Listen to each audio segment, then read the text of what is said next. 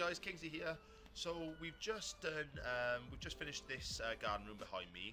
This is a fully commercial project we've just done for a customer, Elsie Boo, who basically do really nice high-end homeware. So what they wanted was sort of somewhere where people could come and view their products and have a look around as a sort of like show home kind of thing. So what I'm going to do is just run you through exactly what we've done here, and then we're going to have a look what our customer did inside, because this one has been finished inside to a really nice high standard. First of all, starting with the actual build. So we've got a 6x3 metre garden room. In this case it's a commercial one, as I said. We've done two sides in metal cladding.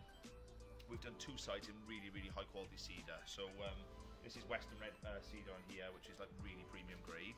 We've got anthracite soffit and fascias here with brushed chrome spotlights coming all the way across to light all the front up.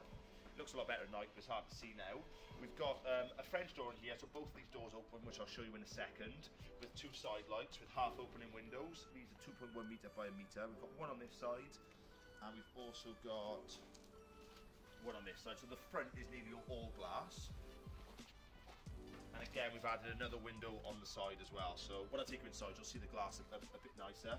On this side then, again, we've got all the Western red cedar as the cladding. So coming around to this side there, what we've done, we've used it's anthracite grey metal. So it's basically a sheet of metal that is powder coated for obviously to weatherproof it. So it's totally no maintenance. You don't do anything with this whatsoever. You just leave it alone, and coming all across the back as well. So coming across the back here, we carried the metal on all the way through here. We've got a black guttering and a black downpipe which is coming into the chip-ins. And obviously the softened fascias around the side, just like on the front. If I take you around now, I'll show you actually inside so you can see it. Something else we do with these, look, we put all caps over all our screws as well in a matching colour to really tidy it all up.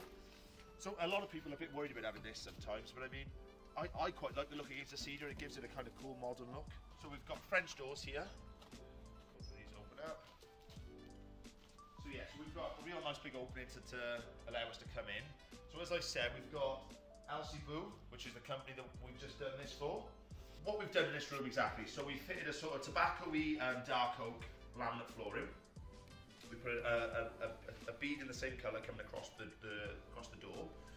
We've plastered the full room, we've painted it white, and we have added this white fixture. So we've got white spotlights. We've got white plug sockets, which are literally all over the place. It's hard to see because there's so much furniture in this room at the moment. There is sockets everywhere. We've got white light switches, and then the windows, which I was showing you earlier. Our customer Deb, she was a little on the petite side, I think, in her words, in terms of a lot of people have these windows, so they open high, but she was worried about being able to reach up. So what we did is we turned these windows into half-opening windows. So they're nice and easy to reach. There's absolutely loads of airflow here. Every single window has got a half opener on them. But the door that opened out twice, both doors, French doors open up, and then we've got the half opening windows on here. But since lockdown, obviously people are not going back to work now. Some people have started businesses. So Deb, who owns Elsie Boo, needed some extra space basically. They didn't have enough room in the house, and they wanted a really nice sort of show home that they could bring customers to have a look around all these great products that they sell. And yeah, so obviously with people not going back to work now and things, these rooms are an absolutely amazing addition to the home. In most cases, no planning permission. We can talk you through all that when we have a site meeting.